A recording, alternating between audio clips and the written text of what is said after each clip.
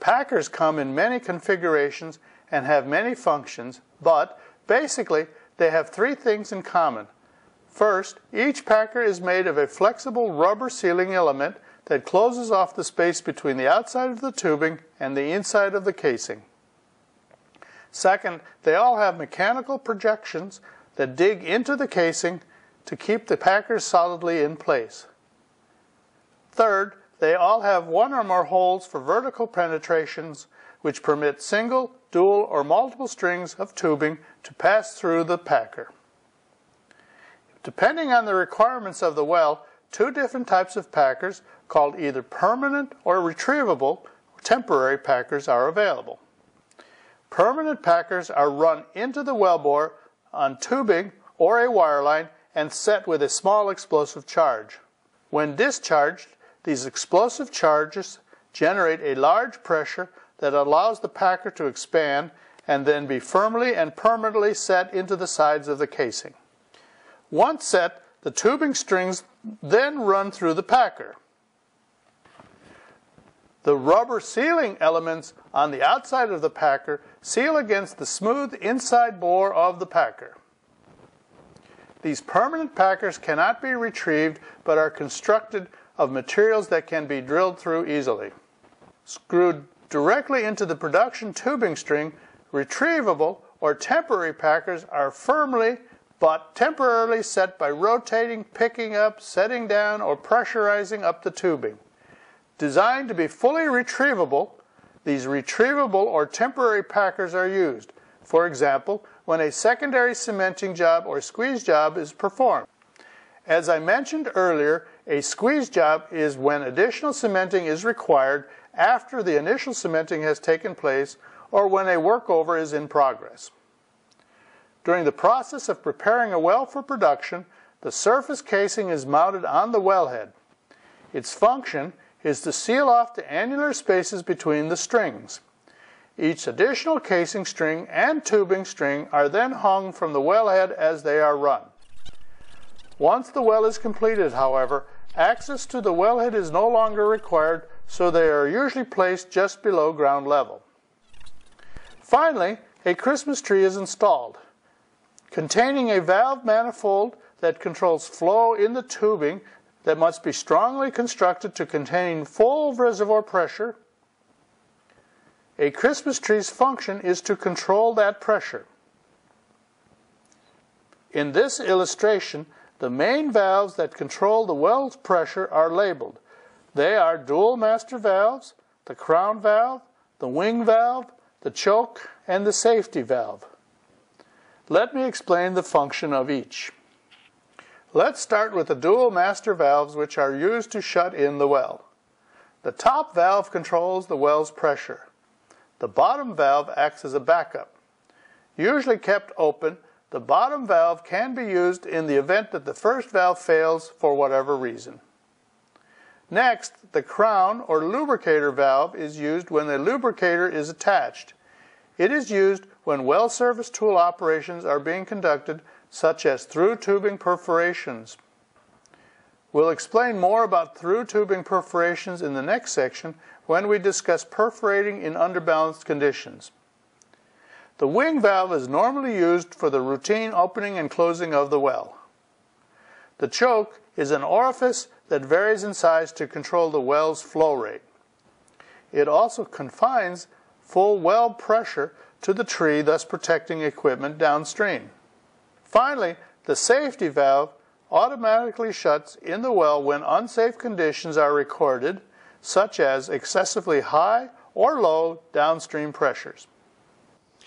With the well prepared for production, we can now return to finalize any additional treatment that is needed before actual production begins.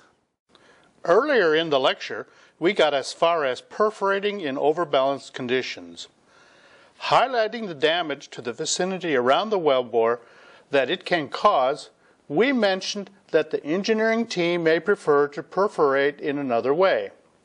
If they elect to perforate in underbalance conditions, the well has to be made ready with tubing, packers, and a Christmas tree to control the pressure required for underbalance perforating. Since we have now explained the components used to prepare a well for production, we can now proceed with explaining how a well is perforated in underbalanced conditions. Perforating in underbalanced conditions is considered best practices. In underbalanced perforating, wireline through tubing perforating with a small diameter gun that can fit through the existing tubing is performed after the well has been prepared for production with the aforementioned packers, tubing, and surface valving called a Christmas tree. With the packers and Christmas tree in place, the fluid level in the casing can then be kept low so that its hydrostatic pressure is less than the formation pressure. In addition, once the zone has been perforated in underbalanced conditions, it can then be immediately placed on production.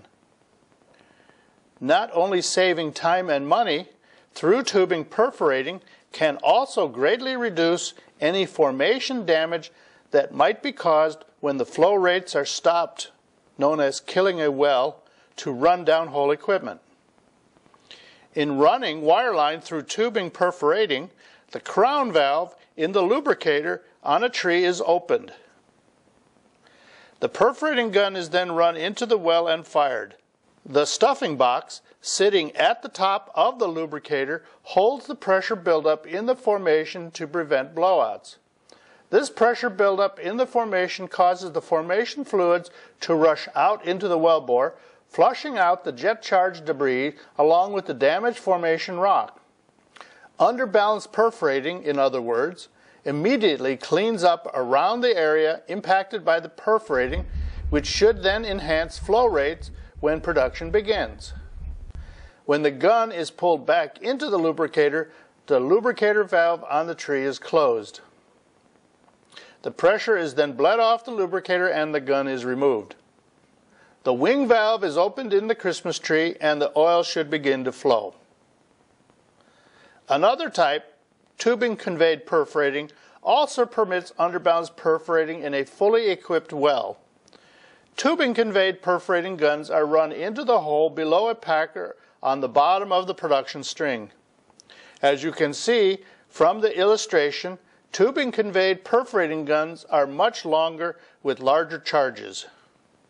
Its advantage is that the tubing conveyed perforating allows the perforating gun to be pushed into highly deviated or horizontal holes that would be inaccessible to a wireline conveyed gun.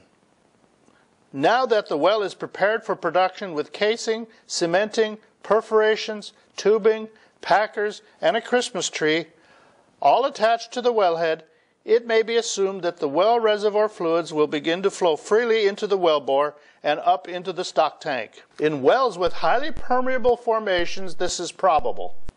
Wells that flow easily without further procedures have what is called natural completions. Many wells, however, require what is known as stimulation treatment. Used because it provides the reservoir fluid better access to the wellbore, stimulation treatment helps allow the fluid to flow in formations with lower permeability. By pumping acid into the formation or by creating hydraulic fracturing, stimulating treatments can be highly effective. It can cause production rates to double, triple, or even quadruple. This increase in production can turn a non-viably commercial well into a viable one. Surprisingly, in the fluid's journey from the perimeters of the reservoir to the stock tank, it is the last few inches of reservoir rock where the obstacle is encountered. As I said earlier, stimulation treating operations are used in areas with low permeability. High permeability zones with natural completion do not usually need stimulation. Let me show you an illustration that helps explain the function of stimulation. Here you see the geometry of a radial flow. As the flow approaches the wellbore, the flow arrows begin to crowd each other out. The fluid, represented by these flow arrows, becomes constricted as it approaches the wellbore.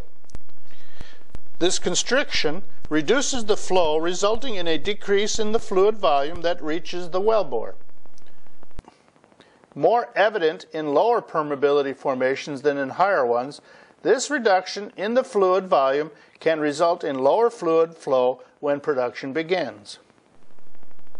In addition to this natural restriction just described, there may also be formation damage which may also prevent the fluid from flowing freely.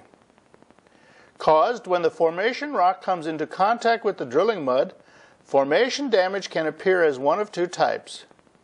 In the first, some formations containing clays absorb mud filtrate and expand. This expansion may hamper or plug the formation's permeability. In the second, solids in the mud can become entrapped in the pores of the formation, also reducing permeability. Working in tandem or in isolation, natural restriction and formation damage can create unwanted bottlenecks in the immediate vicinity of the wellbore that can greatly impact the well's production rate. Production rate, if you remember from other lectures, is figured by calculating the number of barrels per day a well can produce. One of the most important factors in calculating this number is estimating how fast the reservoir can be produced, not just estimating how big the reservoir is. Therefore, successful stimulation treatment to eliminate or reduce the impact of these bottlenecks can better ensure the profitability of a well. Let's look at some stimulation treating operations. They are matrix acidizing, hydraulic fracturing, and fracturing acidizing. In all stimulation operations, treating liquids are pumped out of the surface tank, down the well, inside the tubing anchored by a packer, out through the perforations and into the formation.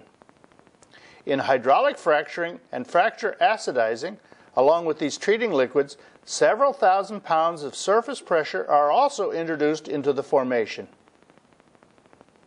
In any event, the specific type of treating liquids coupled with pressure is determined by the formation rock and its permeability in the pay zone.